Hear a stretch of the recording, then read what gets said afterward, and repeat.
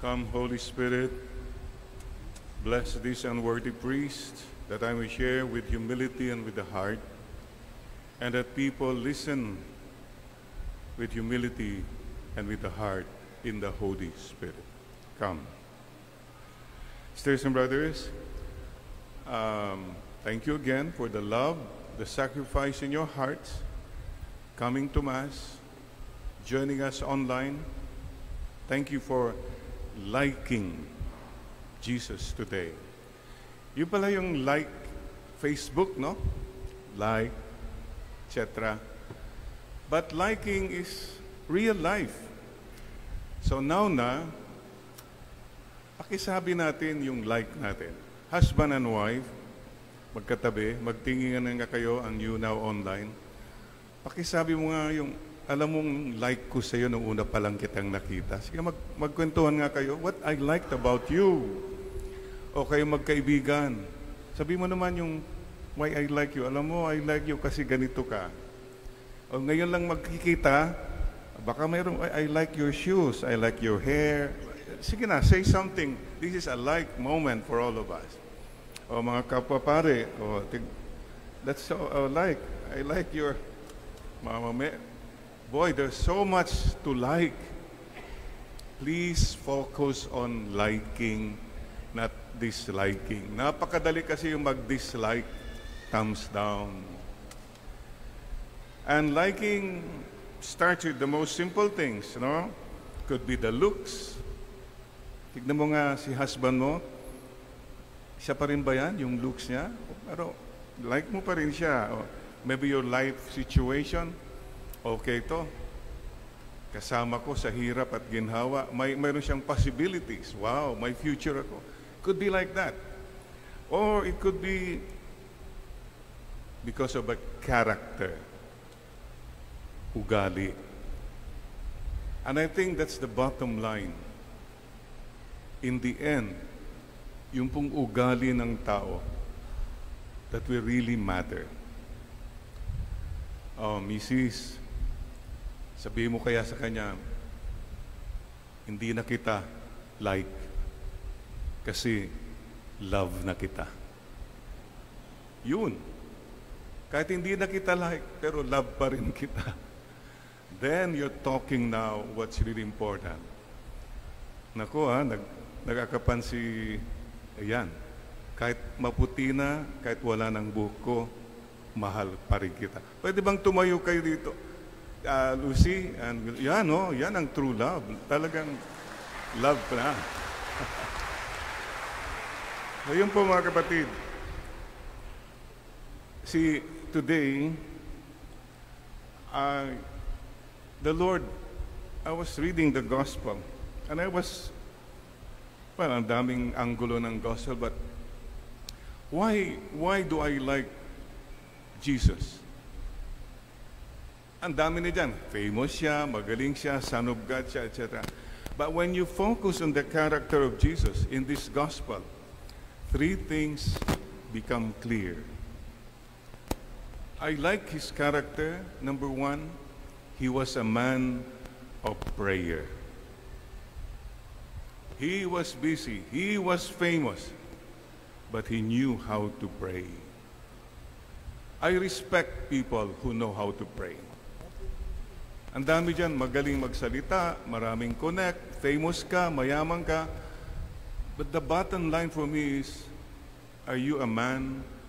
Are you a woman of prayer? Sa akin po, yan ang pinakamalalim na karakter ng isang tao. Marunong magdasal, marunong makinig sa Diyos, marunong matakot sa Diyos, then you're a man of character, a woman of character. Alam po nyo, hindi mo malalaman daw talaga ang karakter ng isang tao. Mayroon nga pong kwento, father and son were walking. Sabi ng anak, Dad, did you know, did you hear that in some countries, the husband will not know who his wife is until they get married? Meron po mga ganon, no? Ang sabi ng husband, No, my son, not only in some countries, everywhere, the husband will not know hanggang kinasal na sila. Because the real character comes out already. Sisters and brothers, today the Lord tells us, imagine, busy sila. What did Jesus tell His disciples? Come, alik kayo, let's rest a while and pray. Iwanan muna natin the crowd. For a person to be able to do that, sa akin po, that's a man, a woman of character. When you can say to the world, no, my appointment now is my appointment with God. I can leave everything because I have to connect with my God. Be men and women of prayer. Sisters and brothers, you know, if a person knows how to pray, hindi po siya nagiging mayabang. Hindi po siya mababaw. Hindi po siya masungit at nananakit. Because mayroon siyang Diyos who is bigger than him, than her. Jesus was a man of prayer. Number 2, Jesus had a compassionate heart. The gospel says his heart was moved with pity because they were like sheep without a shepherd. Mark chapter 6:34. Hindi lang po magaling, hindi lang po kung ano-ano, pero ang tao pong marunong maawa sa kapwa-tao. That's a man, a woman with character. Napakadali po kasing sabi, ay wala, dapat wala yan. Hindi, dapat kaawaan yan. It's so easy to rationalize and say, para hindi tayo ma-disturb. But still, the challenge for all of us is to go the extra mile. Yung extra mile po, yung hindi na dapat pero nandiyan pa, di sige. And to give that extra smile. Ang hirap nang ngumiti pero ngingiti ka pa rin. Then you have compassion. Sisters and brothers, remember, I don't know who said it, marami akong nakalimutan na kasi lumaki kami sa farm kaya hindi ko maalala. But somebody said, people don't care how much you know as long as they know how much you care. I keep telling, stop being impressive. Mas maganda po yung expressive. Ang buong buhay mo, nagpa-impress ka lang ng nagpa-impress.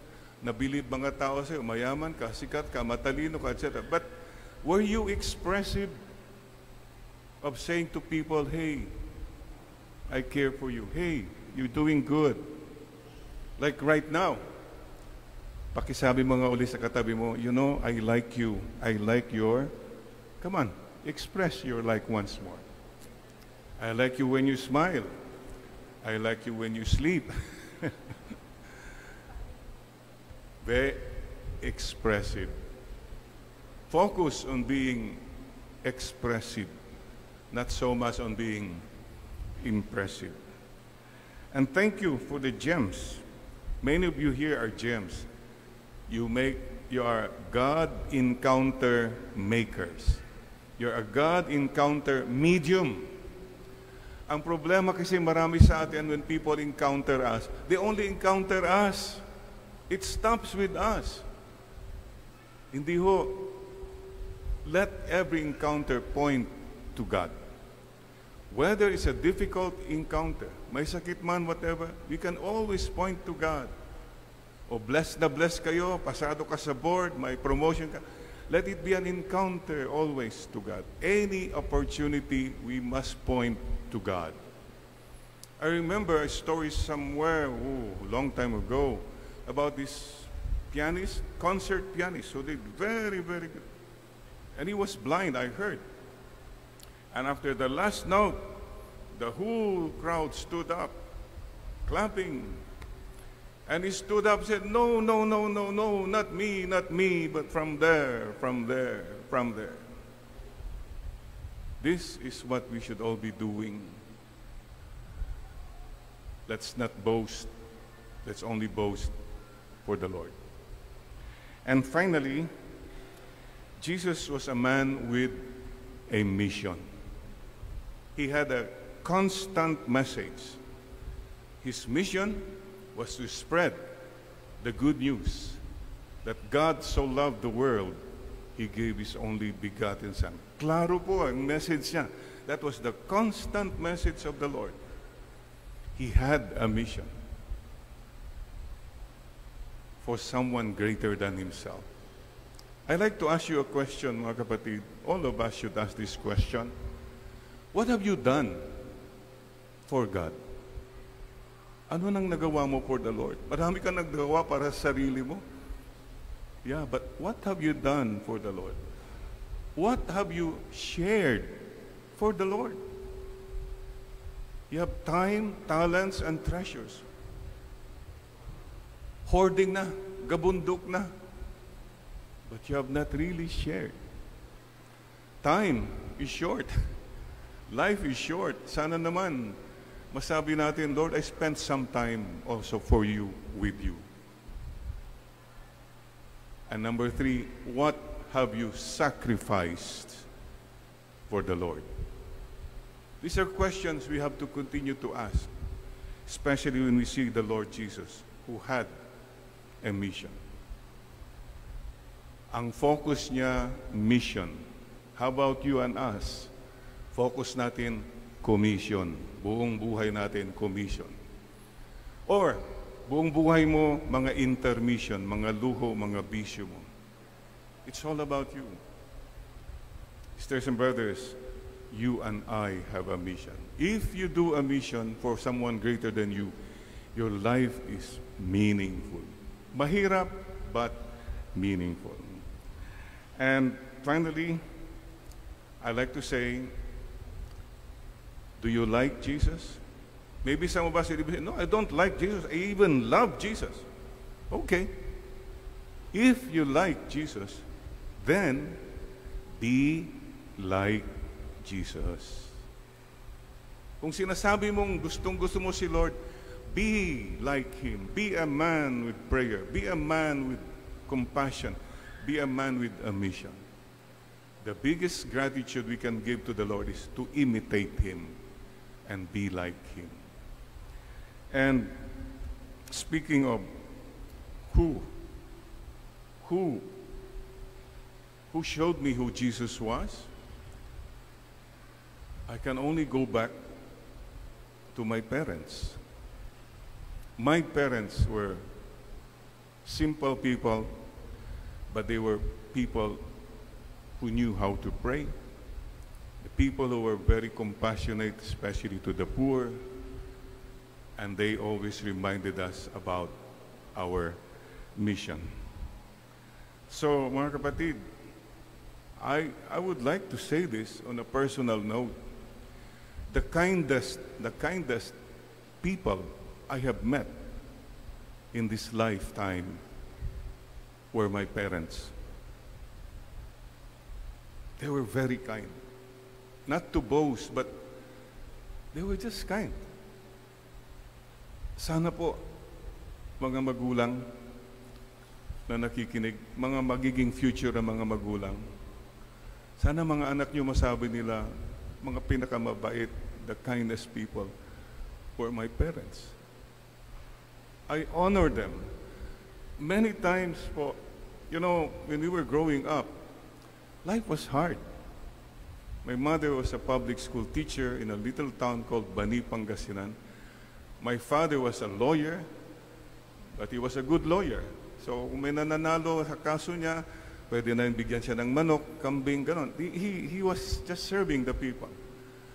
And I remember many times, Papa and Mama telling us, siguro kasi they didn't know how to help us in the future.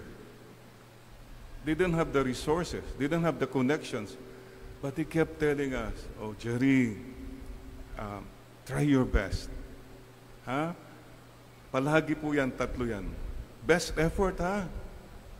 See, we don't have the money and all that, but we can help you in education. Number one, they always told us, mag-aral kayo ng mabuti. Agadal kayo nga nalaing, ha? Manaral kayong gusto. Number two, they kept telling us, agsingsingpat kayo. Be good. Just be good. Paulit-ulit po yun. And number three, Papa and Mama always told us, aglualo kayo, you pray. Just pray. They were Jesus to me. They didn't give me material things, but they gave me hope. They gave me the value of prayer, the value of being good, and the value of having a mission to live meaningful lives. Let's remember our parents, sisters and brothers today. And let's all tell the Lord today, yes, Lord, I like you, Lord. Help me to become like you more and more. Sana po kami rin kahit papano may padama namin kung sino si Jesus by our prayer life, by our kindness, and by our mission. Bow your head, and I ask you now, do you like Jesus? Yes, I like Jesus. Do you really like Jesus? Yes, I really like Jesus. Do you love Jesus? Yes, I love you, Lord Jesus. And help me to be more like you. Today we declare, as for me and for my house, we will serve the Lord. From the book of Joshua. The world will never know. The world many times will never appreciate the value of prayer, the value of being kind, the value of doing your mission. But the world is not your God. God knows, and that is enough. Today, we come before the Lord again and say, Lord, reporting for duty. Mama Mary, teach us not only to like Jesus, but to be like Jesus in our own little way. Amen and amen.